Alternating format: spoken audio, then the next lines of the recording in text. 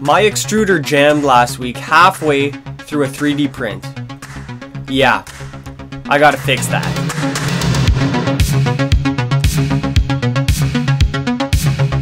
Hey guys, Justin here from Tinman Electronics, and like I mentioned, my extruder jammed last week halfway through a print, and you know what, that's really not good. I really want to fix it, and I know exactly why it happened and how I could fix it.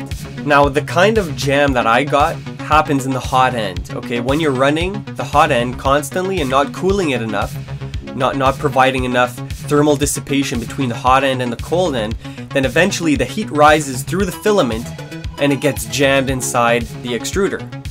For all of my 3D prints, I've used the auto cooling feature in Slicer to just take care of the cooling for me, but apparently it didn't cut it this time. I think the fan wasn't on enough, so it wasn't dissipating enough heat in the insulating region of the hot end assembly. So like the whole assembly got too hot. When I turned off the 3D printer after it was clogged and I'm looking at it, you know, okay, first thing I did is I felt the cold end is actually hot. And that's fine. People might tell me, oh, well, that's okay, because, you know, the cold end will still get hot. But this was much more hot than usual. Like, I have checked it in the past. After a 3D print, the cold end, yeah, it's mostly cold. But this was hot. This is the culprit right here, okay? And you guys could see that it's actually thicker on one side. And so there's the 1.75 millimeter section, and that's the thinner side. And where it gets larger, it's 2 millimeters in diameter, and that's too much. That's clogging the extruder. This isn't the only reason why extruders get jammed. There are other reasons, like debris inside your extruder, but I think this jam occurred mostly because of the heat transferring too much to my cold end. And to add on to that, my fan right now isn't even pointing towards the right direction, so that's just hopeless.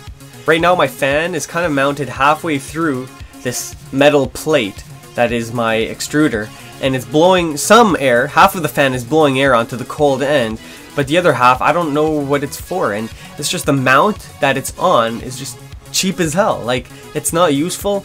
So exactly what I'm gonna do is I'm gonna print myself a new fan mount to redirect the airflow exactly where I want it, not this stupid crappy fan mount that Mixshop provided. I just recently discovered OpenSCAD, which is a CSG, constructive solid geometry 3D modeling software. It's open source, and a lot of people use it for their open source projects. So I want to learn how to use it, and it's a programmed 3D modeler. So I mean, already I'm interested. I do like programming, so let's see how it kind of treats me when I'm modeling this fan shroud to redirect the airflow on my cold end perfectly here. The main design consideration for my fan shroud that I'm designing here is actually this other piece that I printed off already. Mixshop provided me with all the STLs for all the parts, so I could print myself replacement parts. Now this STL, this 3D model was included, but I don't have that as part of my 3D printer. That's kind of weird, and what it is, it's actually you kind of screw this on to the extruder, and then the fan shroud connects to that.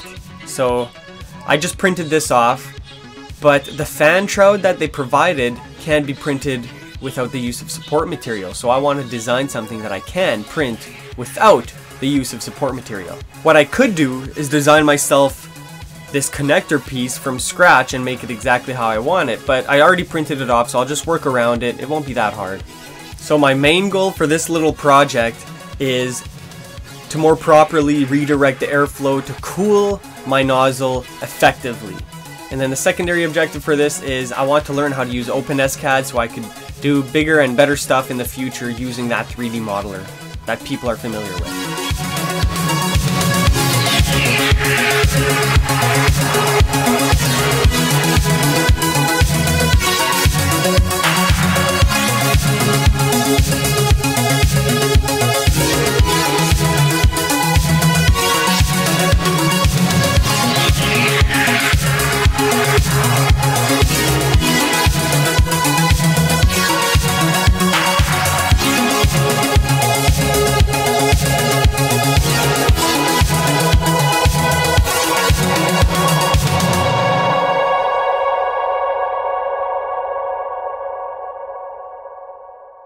Although Mixshop provided me with this little STL file to print this guy off, they actually don't give it, right? They give you instead this piece already on the extruder, and it's such horrible quality compared to what I've printed in the past. And like, there's an overhang here, and you could just see the layers like bit by bit. It's a piece of junk. That's what it is. Basically, they just didn't want to spend more time printing parts for their printers, which is pretty lazy. I mean, all they had to do is just add this part and the fan shroud, and their kit would be altogether better quality. And instead they give you this. So this little piece isn't nowhere near as fascinating as my fan shroud, but it's very simple. The fan goes on it, and there's a little nubbin in there that just keeps it in place and keeps it from like changing position. So it keeps it locked so that half of the fan is blowing on the extruder and half of the fan is not blowing on the extruder, which I don't understand why. There's a couple things I could improve on for next time. This thing doesn't really look that nice. It's kind of ugly actually. But I could honestly like improve that if I spend a bit more time coding in the Open SCAD to 3D model this way better.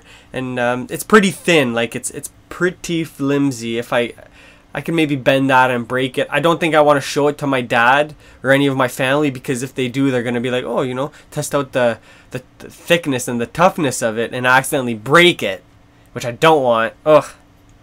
It's pretty thin, so I could increase the thicknesses all around, but I just kind of put it in with the other piece and it just fits so nice. That's what she said. But using this won't be a problem. It feels a little loose when I insert these two pieces together, but that's nothing a washer can't fix, or a small flat piece of rubber won't do. So it's just another thing that would greatly help is having my own custom design completely.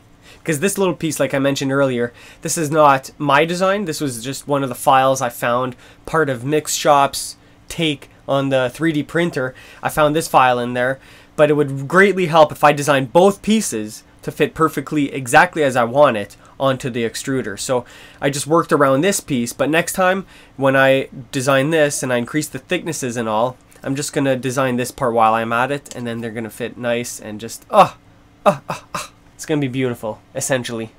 Oh, can't you see? You're everything I hope for. You're everything I need. And while I'm at it, at designing these two pieces next time, why don't I just do a bit of research on thermal or thermodynamics, or whatever it's called, the thermal properties of the plastic and the extruder, to see where's the optimal spot to be blowing air. I hope you guys enjoyed this episode where I printed myself a fan shroud in order to get better prints with less clogging. Hopefully it's going to work. Maybe I'll put some updates on Twitter, which you could follow me on, @JustinTinman. Subscribe to my channel, or give it a thumbs up. It really helps with the search engine optimization. I have a website at www.tinmanelectronics.com where I will be posting my projects on shortly, because I have some more projects coming up and I would love to put them online for people to reference. And that's about it, guys. That's engineering, man. That's engineering.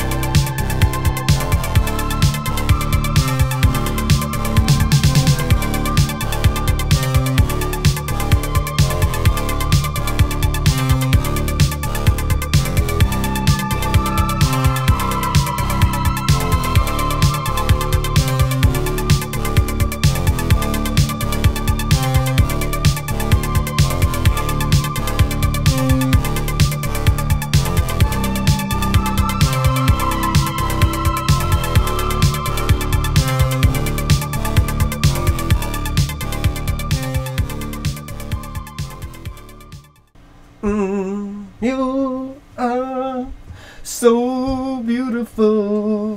Do to me.